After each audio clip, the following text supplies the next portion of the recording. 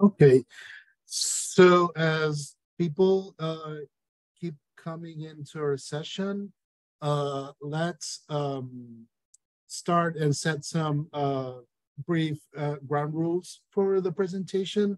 Welcome all to Flash Talks number 6. We will be talking about or hearing about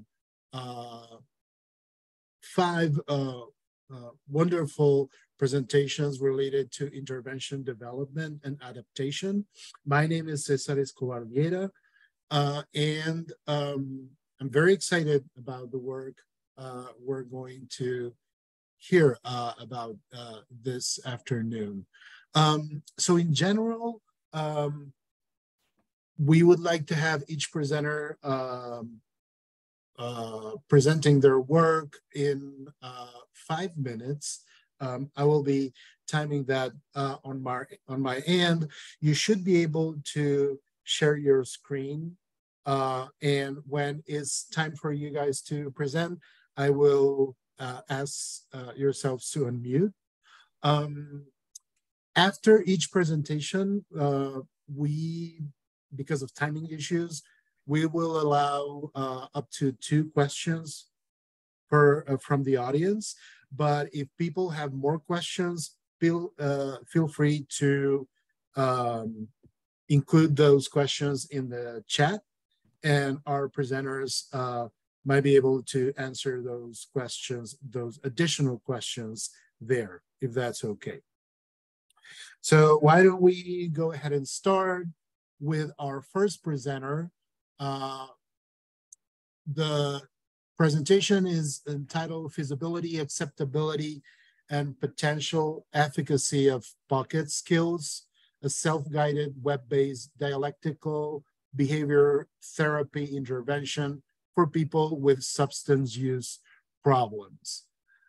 Alex, you can go ahead. Thanks. Yeah, I'll hopefully try to share and get this going. Okay.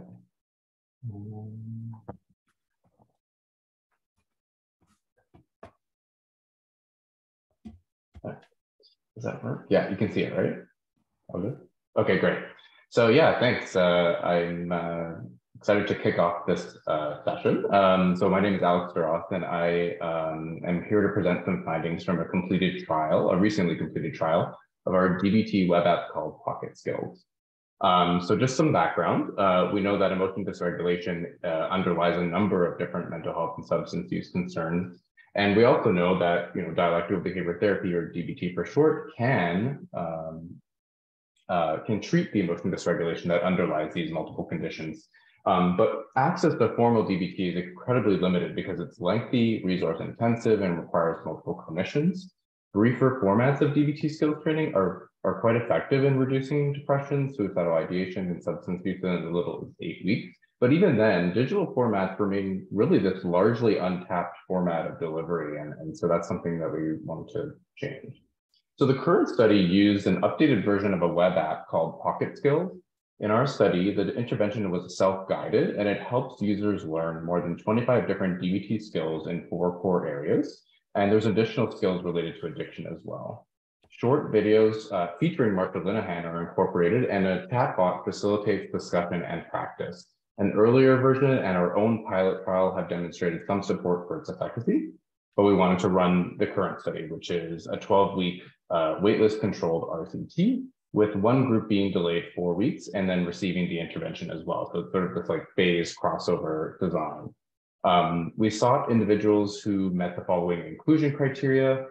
Most notably, they had to have some sort of present alcohol or substance use disorder and not be receiving any formal CBT or DBT interventions. We allowed certain things like psychiatry appointments, medications, NA, AA groups, and supportive counseling. However, we had 3 main hypotheses. First, we thought that the intervention would obviously be feasible and acceptable and usable for people with substance use concerns. Second, we hypothesized that the immediate group would demonstrate greater benefits than the waitlist group because they would have the app for a period of time. Third, we expected both groups to benefit over the course of the study. And so we used a number of different metrics metrics to examine these hypotheses, especially the first one. And for the second and third hypothesis, I'm going to focus on 6 outcome measures. We have additional measures, but I'm going to just focus on 6 for the time being. To reduce the number of comparisons, we're also going to look at just week 4 versus baseline and week 12 versus baseline, because these are most pertinent to the hypotheses at hand here. So here's the details regarding the sample, which was predominantly female, cisgender, heterosexual, and white. They did meet for about 3 mental health conditions on average. And in terms of our first hypothesis, the first thing we're checking is, how many people started the intervention. So 94% of people who were randomized actually started the intervention. Only 2 people asked to withdraw for specific reasons. We found that a further 9 people did not use the app after the first day. So that left 87% of those who actually started the intervention. Only 1/3 of those who started the intervention abided by our minimum recommendation of using the app twice a week, at least for the first month. However, we did find that 60% of the participants who were randomized did spend more than 1 hour actively interacting with the website. And this captures different inputs, clicks, watching videos, any sort of interaction with the website gets recorded as a line of data. Here you can see some additional metrics for hypothesis 1. To equate measures, I converted everything to a % on the scale, so higher scores are generally just better. Participants thought the app was credible and estimated a 58% improvement on average at baseline. There were also positive ratings for acceptability, which actually improved from week 4 to week 12. The app was rated as pretty usable, according to an official measure about usability. And finally, here are some engagement metrics that we pulled from the website.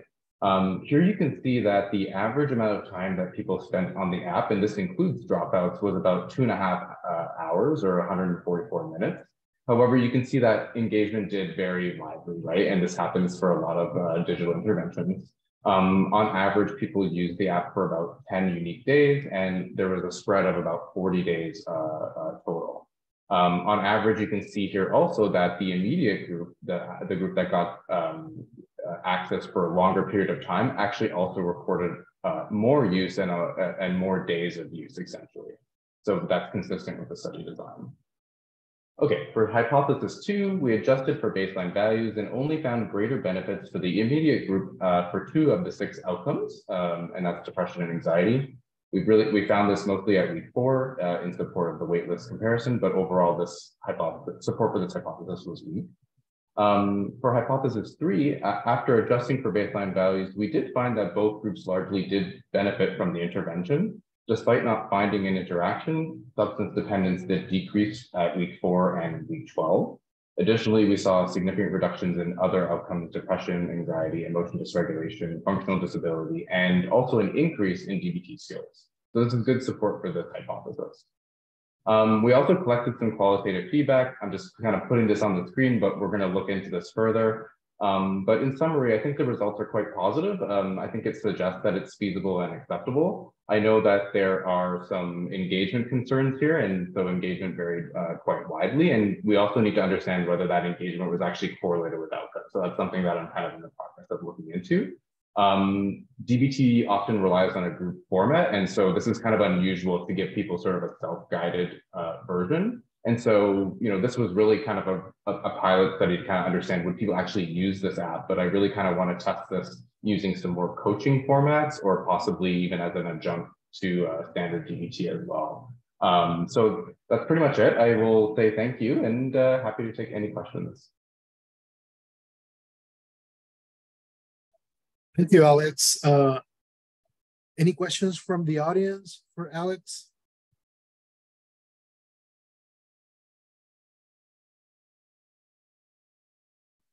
Alex, I wanted to follow up on things related to engagement. That is so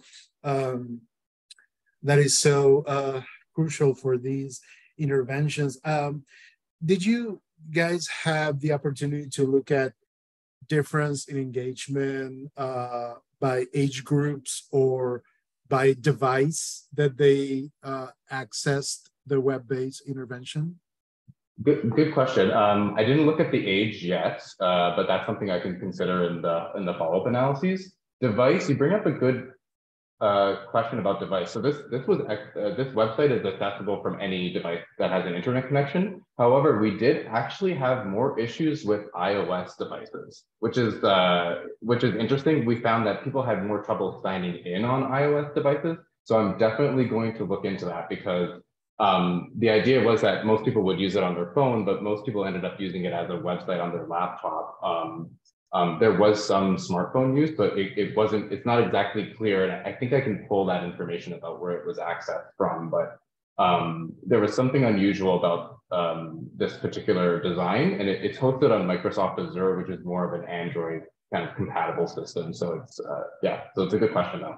I would look into that. Thank you.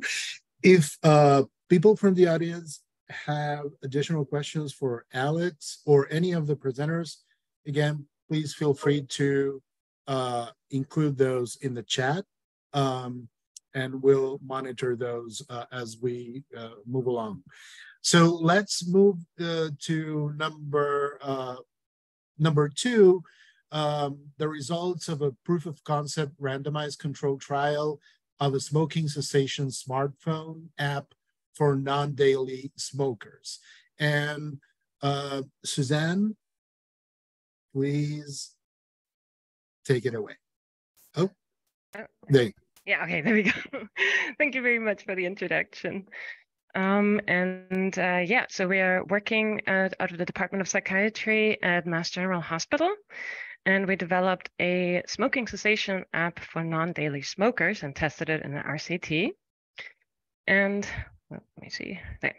And the big question is, why an app for non-daily smokers? There are about 25% of the smokers in the US are non-daily smokers, and it's an increasingly prevalent smoking pattern, and is characterized by actually having no nicotine dependence, which is usually the basis for smoking cessation treatments. And that means that to date, there's actually no evidence-based treatment for non-daily smokers. That doesn't mean that non-daily smoking is a great health behavior.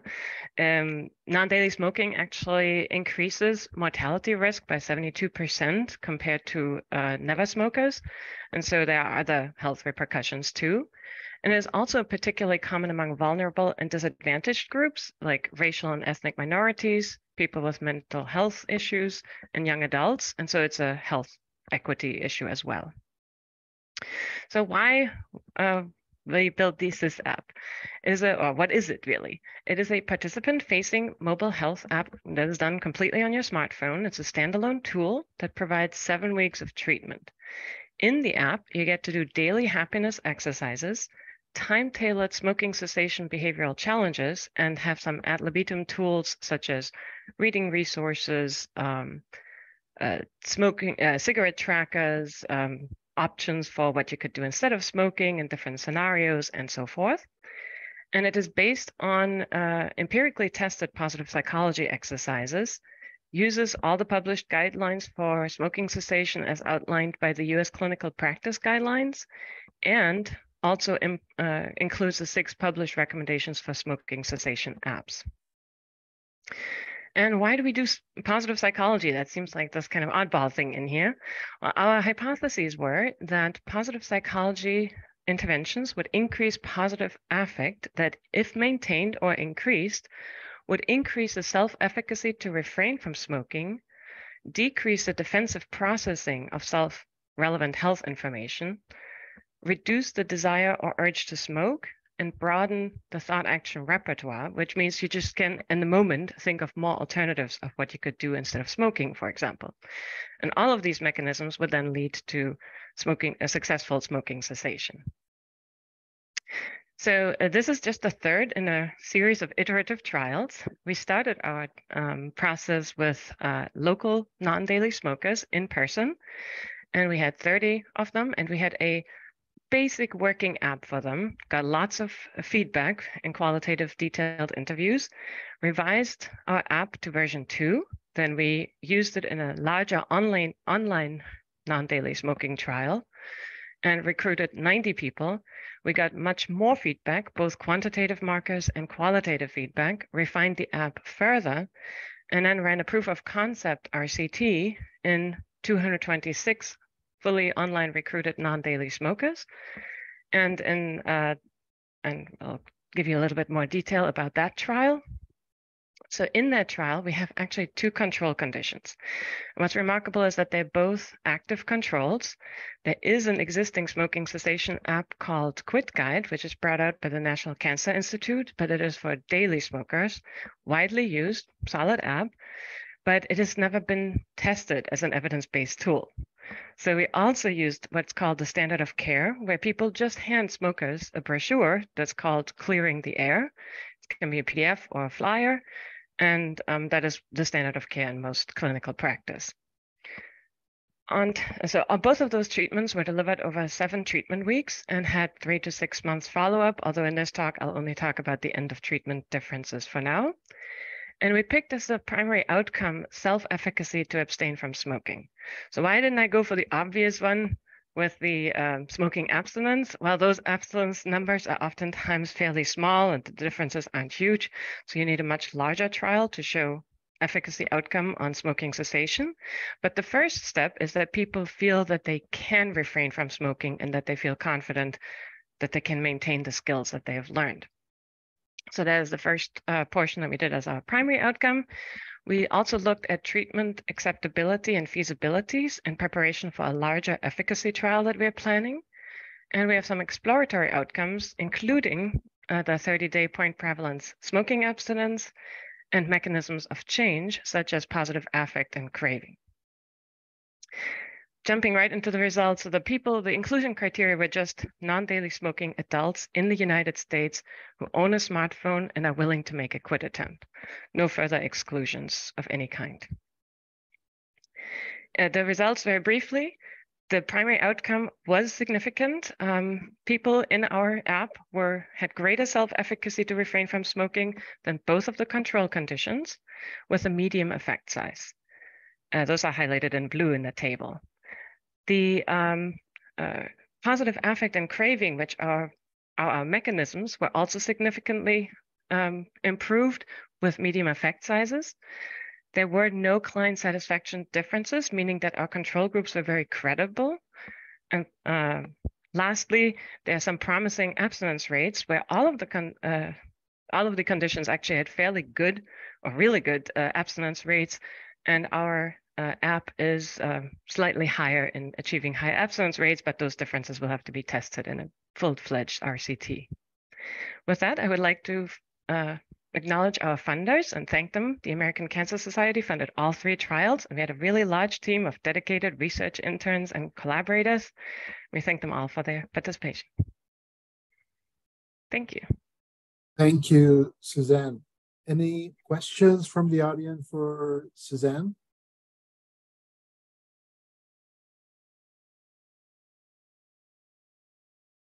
I just want to say this is really interesting. I've never thought about non-daily smokers before. So thank you for bringing that awareness. And I'm super curious, are you and Bettina related? we are actually randomly sisters, so yes, we are related. Okay. Thank you. Suzanne, I have one question about the daily smokers, and maybe I missed that from your presentation. What is the hypothesis about behind focusing intervention-wise on daily versus non-daily smokers? Should these be different interventions, and what is the theoretical support or hypothesis for that?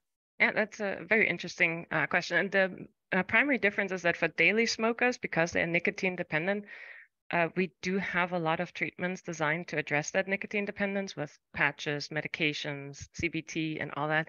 But a lot of non-daily smokers don't feel that they're really addicted, and they find it aversive to do those treatments. And they say, I don't know, I'm not really a smoker.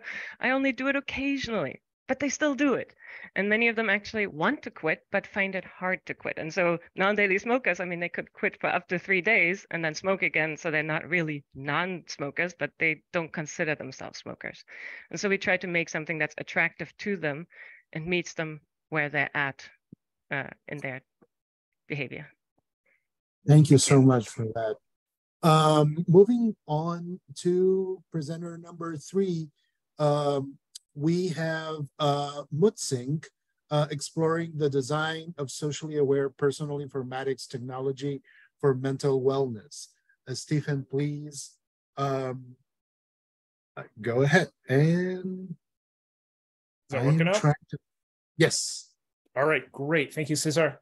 Thanks for having me today. My name's Steve Voida. I'm an associate professor at the University of Colorado Boulder, and I'm presenting on a long-running project called MoodSync on behalf of co-authors, graduate students Tian Xu, Michael Hoeppner, and Esteban Sandoval. So as many of you know, serious mental illness is a really significant problem. It affects a huge number of people at some point in their lives. One particular serious mental illness that we think is particularly challenging to design interventions for is bipolar disorder, which is characterized by fluctuations in mood, energy, and activity. What we've seen from sort of the clinical side and talking with clinical folks who are helping to manage bipolar disorder is that tracking every day activities can help to improve outcome and minimize symptoms. Getting a sense of regularity and figuring out where sort of the triggers to tip people into a depressive or manic phase can be really valuable information. And we know that people who are facing serious mental illnesses like bipolar disorder are adapting off-the-shelf personal informatics tools as part of this self-tracking, either by the recommendation of their caregivers and clinicians, or just they're finding tools online to be able to do that themselves. So we did some initial qualitative work. We did interviews and focus groups with individuals who were diagnosed with BD and the close friends and family members who were helping them to manage BD. And we found 3 things that were really interesting. First, personal informatics systems are commonly adapted and appropriated by individuals with SMI, but these systems are typically deployed from a single user perspective. It's one person's relationship with their data. And this places significant burden on those who are doing this self-tracking to keep up with the data collection, make sense of what they're putting into the system.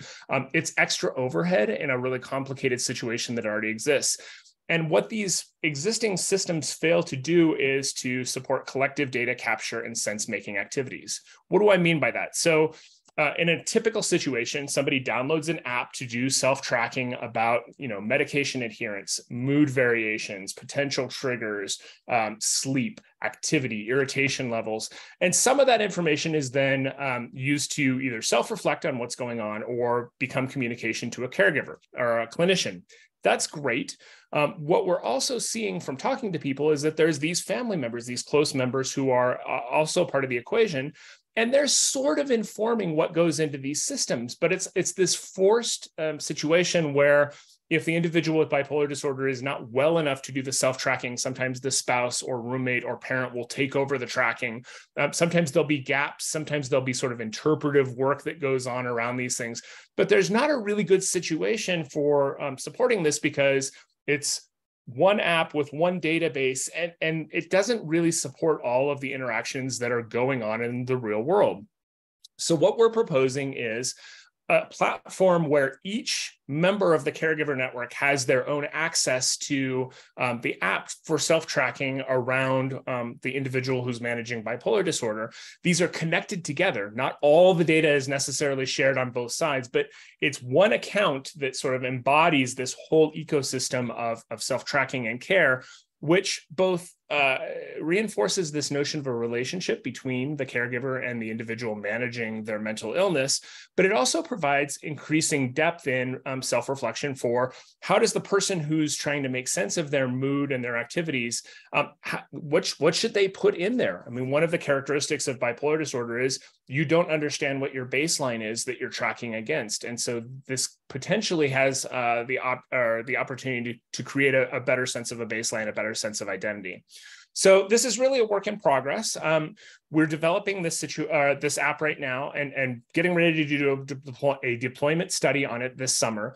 The primary thing that we're looking at is what happens with this idea of co-tracking. We've shown this to clinical partners. They're really excited about the idea that we're giving all the members of this care group sort of a seat at the table and legitimizing their role in care. And we've gotten some feedback that they think that this is really promising. Part of what we're interested in exploring with this is to what extent extent is this kind of co-tracking putting stress on the existing relationship? How much is it enabling conversations to really foster understanding of what's going on with the mental illness and what the day-to-day experience is? We're collecting a lot of qualitative information about that, and we're going to be really excited to hopefully share that with this group in upcoming years.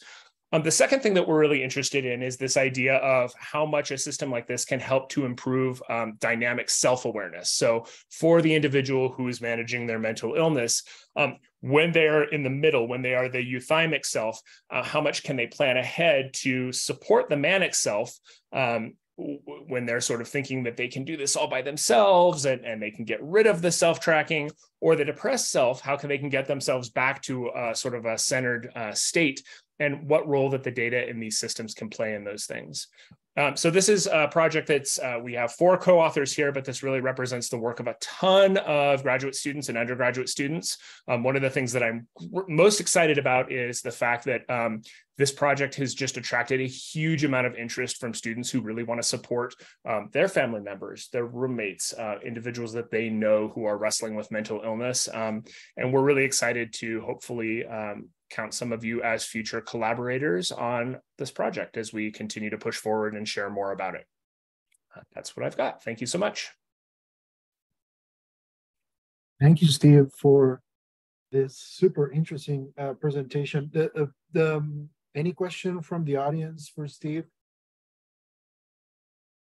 I had a quick question. Like, do you think there will be some sort of defensive processing when other people comment on, you know, the target person's mental state, and you're like, I don't know, do they want that? Are they, you know, how are you going to be coping with that when they say right, you were really in a bad way? Right. So this is one of the things that we are both most concerned about, but also really excited about. It's already happening, right? So like, there's already this sense of like, I'm asking for help from a trusted group. So this is not just anybody. This is, you know, people who, the individual who's managing their mental wellness have identified as being supportive. So the first thing that we're doing is we're recruiting really intentionally initially. A lot of the energy around treating bipolar disorder at Colorado is based on family-focused therapy, which is a treatment that was developed here at CU by David Miklowitz and colleagues. So we're recruiting from folks who are training to work with one another and sort of build shared goals around support as kind of our first foray. We're also doing some really intentional design things about being able to say, well, I need to put this data point in about my friend, roommate, son, daughter. I don't want them to see it, but I want it to be part of this conversation with the clinician. So some filtering on how that information is shared. But a lot of what we're doing is really close qualitative work to understand when is this supportive? When does it feel like surveillance? We don't want to impose that sense of surveillance, but like, what are the design aspects of this that we need to be the most careful about, so that as we're starting with a sort of a small group of trained FFT adherents or clinical folks who are using that clinical approach, how do we then take those insights and then deploy it more generally so that folks who don't have necessarily that experience or background can have a really positive experience without feeling judged or surveilled, which we are keenly aware could be a potential problem in this situation. Thank you, Steve. I apologize for cutting such an interesting exchange. We need to move with our presentations. So again, please feel free to add your questions or comments in the chat. Actually, you got a positive comment about your slides in there, Steve. So moving on to digital approach avoidance training as a treatment augmentation for obsessive compulsive disorder. We have Martha ready to go. Hi, everyone. All right. Can everybody see that? Okay, great. So I'm going to be talking about approach avoidance training, as was just mentioned, as a potential treatment augmentation for OCD. This is work we've been doing at McLean Hospital's OCD program, and Alivia, who's also here, is one of the people working on this.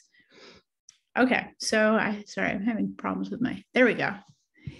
So most people probably know that exposure and response prevention is the gold standard treatment for OCD, but what you may or may not know is that about half of people, unfortunately, don't actually recover after having this treatment.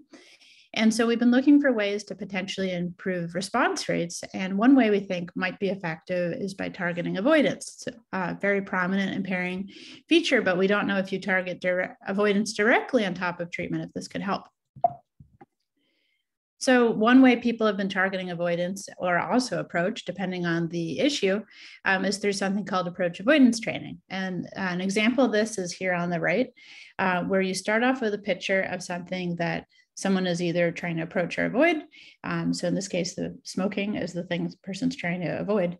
And you either push the image away to simulate avoidance because it's getting smaller from you. And in this case, there's a joystick. You can use a mouse or keys, all sorts of things. Or you could try to learn to approach the thing by pulling the picture towards you, and the picture will get bigger. And this has been done with a bunch of different clinical populations like smoking, alcohol, eating disorders. But then also in OCD, there's been non-clinical samples with OC symptoms that have been tested. And with the clinical sample, they did a standalone self-help online intervention. So we wanted to know if we were to bring this to our intensive and residential OCD program and targeted approach, could we possibly reduce avoidance and have improved outcomes for people? And we've done this in two different ways. One is through the computer and a joystick, and the other is a smartphone. So an example of what this would look like on a computer, you learn to approach the picture here with toilet full of urine. So we did this on the computer with with 12 people. And most of them were non-Hispanic white females who are heterosexual mostly and on the younger side. And we had people select which photos were triggering for them in terms of contamination and which were neutral. We had them do 8 of these training sessions with the approach avoidance across a month, measured reaction times and their OCD symptoms before and after. And we wanted to know, first of all, was this even a feasible thing to do during an intensive residential program? And COVID did interfere, so we don't have the data for this that we want to have, but from what we can tell, if COVID had not happened, perhaps only 1 of 12 people stopped short of completing all of the trainings. So obviously we need to do more work on that. But we were able to get exit interviews from everybody. And we found that most people found the program helpful and user-friendly. And they gave us really great feedback. Like it gave me more awareness as to what I was capable of, or made me look at triggers I don't normally look at. And we found that if it was measuring what we hoped it was measuring, people did approach contamination images slower than neutral, but same direction for push, which was surprising. So we need to look into that more. This pattern has been found before, though, with other studies. And the indices people normally look at are pull and push bias. So just the first baseline, we saw basically that for pull bias, people were having a greater difficulty approaching threat and a greater avoidance of threat than they were 4 sessions later. So you can see that the direction went in the expected way, which was good, but they were also receiving treatment at the same time, and we didn't have a control group, so we can't say that's why. So then, as I said, COVID happened in the middle. We've started to adapt this to a smartphone. We've run into some technological glitches, so we don't have a ton of people to present on. But I wanted to at least put forth the concept of this really cool thing where you're approaching through bringing the phone towards yourself and pushing away by moving the phone away. We've been adapting it by making shorter sessions that are just a couple of minutes, because a phone, you'd want shorter sessions than the computer. For the people we've had so far, we found similar effects to the computer, where approach is what we expected, but not necessarily for avoidance. People told us it's user-friendly. So we found that both of these methods seem to be feasible and acceptable. We need to make sense of the results a little more. Obviously, there's a small n, no control group, and there's limited diversity in our sample. And we will be, oops, that's my alarm.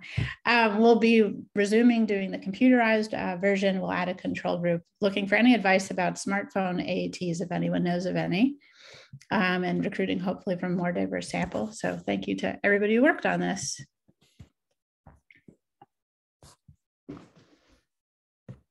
Thank you, Martha. That was really great and very effective slides too.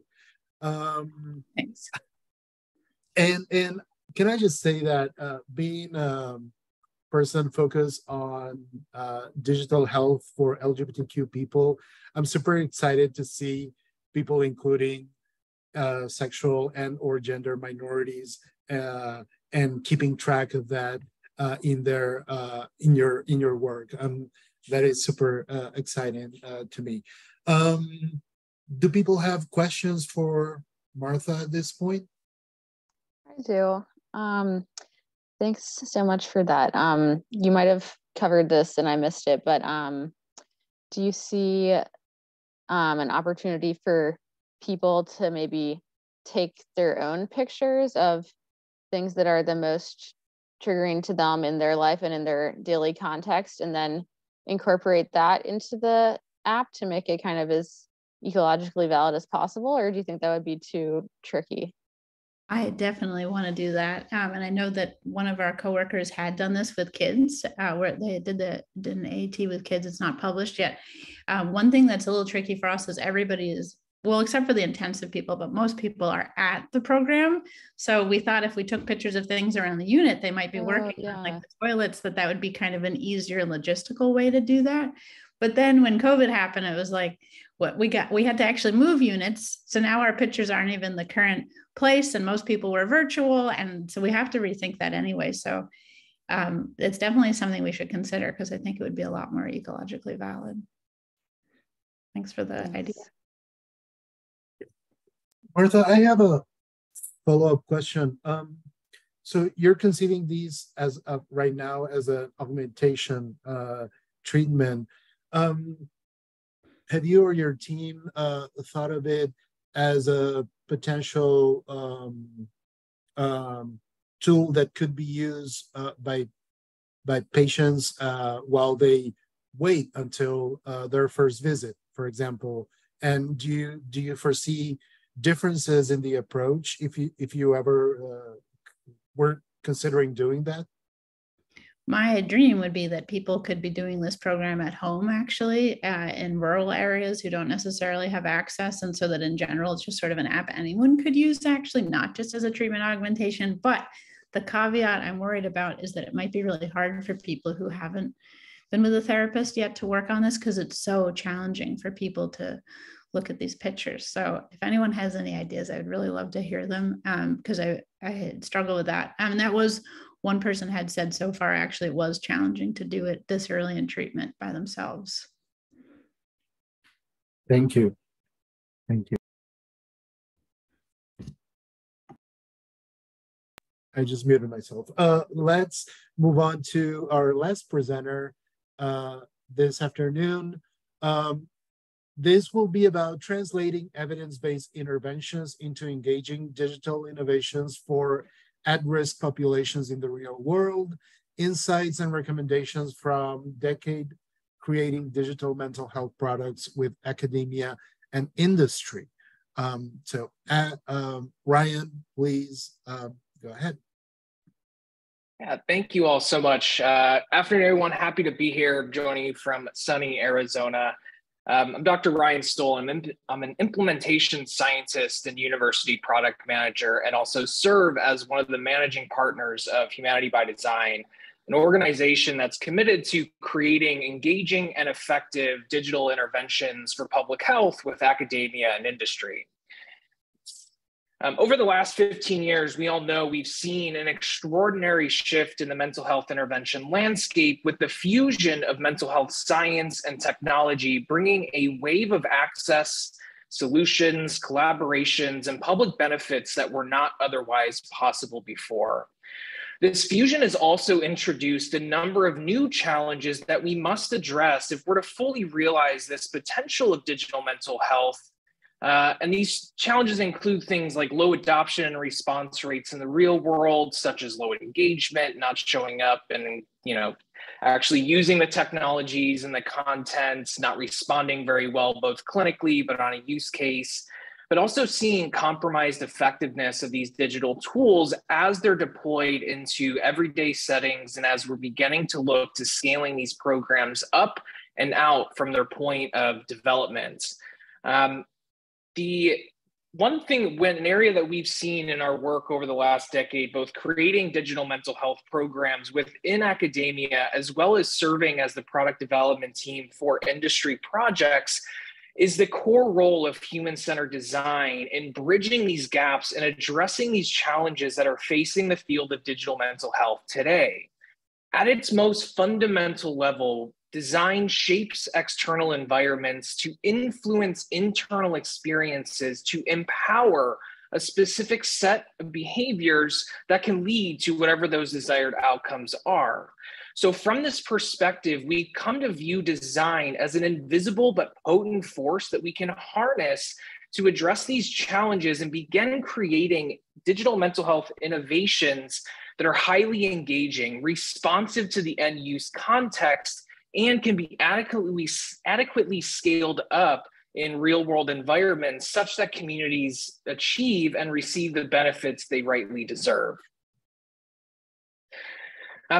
Human-centered design, just very briefly, offers a well-established framework, methodology, and it's an umbrella set of tools that really at the core places users and stakeholders' needs, behaviors, experiences, and unique perspectives at the forefront of problem solving and solution building efforts.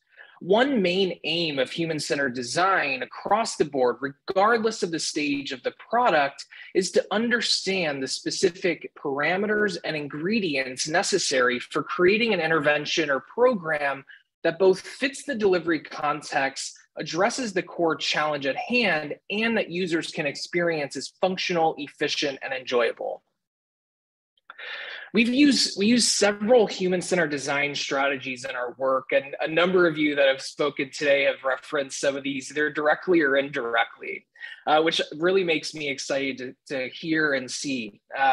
But two that I'm really going to highlight today, and with the time that we have, are co-creation and storyfication. And I'm going to walk through very briefly what they are, how they can be used, and how we've applied them in our work in creating digital mental health programs, and what we've been able to do in terms of scalability as a proxy for this is actually something that people can use and we can bring out to the communities at a larger scale.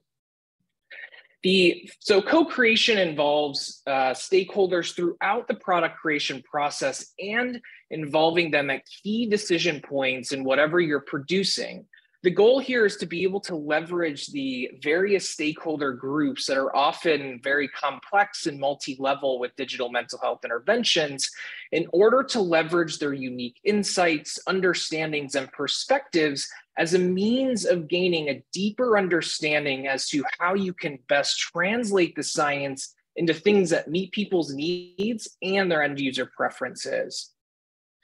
Co-creation was pivotal for us in developing Compass for Courage. Compass is a school-based and gamified anxiety prevention program for children that can be implemented digitally or in person. In the initial development work of Compass a few years ago, and during our digital implementation adaptation project that we engaged in at the start of the COVID-19 pandemic, we worked closely with our research colleagues at Arizona State University and our community stakeholders through social network analysis to identify popular opinion leaders, running needs assessments to understand what does your ideal anxiety prevention program look like for your school, continuing with community advisory boards throughout the whole process, focus groups, and of course, one of my favorite is running ongoing prototype feedback sessions with community stakeholders across and throughout the process. The knowledge gained from our co-creative efforts with Compass really provided us with a community-driven roadmap on how we can package well-established CBT strategies into various streamlined and media-rich programs that both schools and youth would view favorably, and the results would emerge. And after an RCT conducted across 9 Arizona schools that confirmed both its usability and its effectiveness, we've since been able to expand Compass to over 50 schools across the state, which we attribute largely to the continued involvement with our original co-creative team that continues to champion and advocate for the program, even as they leave and change schools, districts, and communities. And this continued co-creative effort, both from the relationships we developed and the knowledge gained, also helped us launch the Compass materials at no cost nationwide to parents and schools on PBS learning media with relatively small adaptations to the existing content because the communities knew what they needed, and we were able to just combine those two to produce something that at this point, more than 10,000 students have received to date.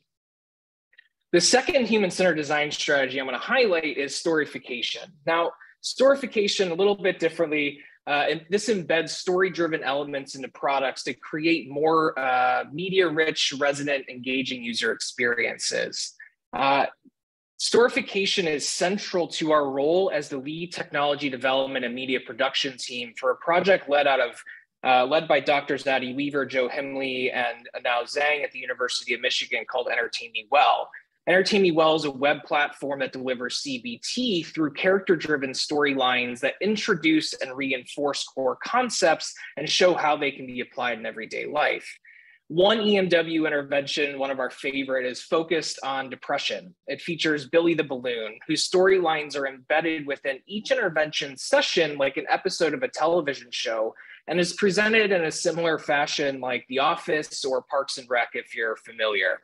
What we've seen in initial evaluations of the platform beyond confirming... We're almost on time. Okay. Well, beyond the evaluations, they've confirmed both the efficacy, but also the engagement and responsiveness of the platform overall. I'll just wrap up with the two slides I have real quick. Design is a crucial element here in the digital era, and if we're to achieve the promise of our science and the investments and progress made to date, then we need to begin designing digital mental health products to meet the baseline user experiences that people are so used to, particularly as our technologies exist on phones right next to streaming media and entertainment applications.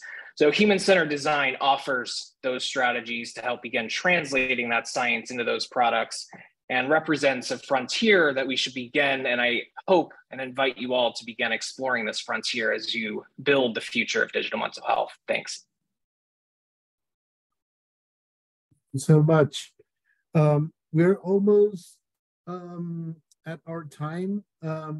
Is there any question from the audience for Ryan?